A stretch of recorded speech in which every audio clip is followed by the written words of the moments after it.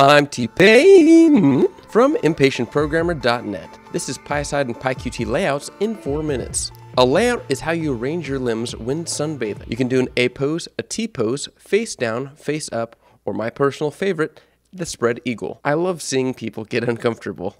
Alright, layouts are simple containers that allow us to cleanly lay out our UI. They hold widgets in the order that they are added in. Layouts expand or collapse based on the size of the widgets or layouts in them, kind of like my mom. Some common functions include add widget, which adds the passed in widget to the layout, remove widget, to remove a widget, add layout, and remove layout. Note that adding widgets and adding layouts are two completely different functions. Add stretch adds a spacer that expands to take up as much room as possible, forcing widgets to the edges. Add space adds a specific amount of space, but I never really use this as the results do not always look good. QBoxLayouts. QBoxLayouts are my favorite organizational tool as they're easy to read and logical. QVBoxLayout and QHBoxLayout are layouts which flow widgets added to them vertically or horizontally, thus the H or V in their name. In this example, all we're doing is creating a widget, adding a VBox layout,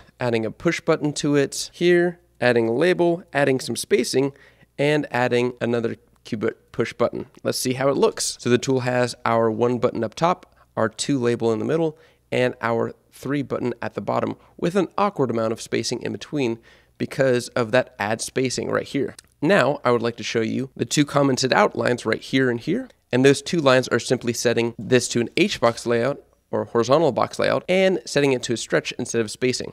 And if we run that, you'll now see our widgets laid out horizontally, and the stretch is added in between to take up as much space as possible and push the widgets towards the edges. Perfect. All right, and now for QGrid. QGrid creates a grid of rows and columns that each contain layouts and widgets. QGrid sets the amount of rows and columns based on the largest number of rows and column values for stuff that we've added. This is super useful for when you have many widgets horizontally and vertically that need to stay sized relative to each other. Let's now examine the QGrid layout code. All I've done is substituted in QGrid layout right here, and then I've condensed our add widget lines here and added 2 more arguments to them to designate the row and column. And here is the resulting product. We have a button in the top left, we have 2 in the middle, and we have button 3 in the right, bottom right. Perfect. Again, note that adding and removing widgets and layouts takes 2 additional arguments because you are required to designate the row and column you are modifying. And now for QForm Layout. QForm Layout is a layout designed to gather user info easily.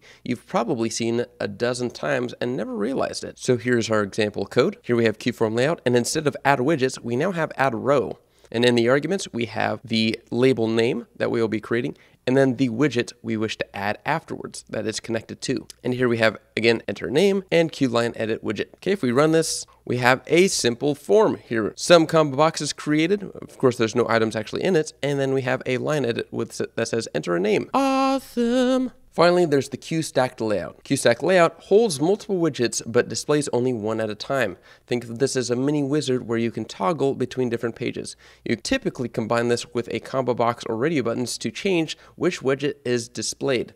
I personally never use this layout, so we're not going to look at an example. Excellent work, buddy. Exercises are in the description. If you would like to see a practical application built from scratch, check out my tool development series linked in the description. Thank you to my wonderful patrons, and as always, like, subscribe, and keep the dream alive.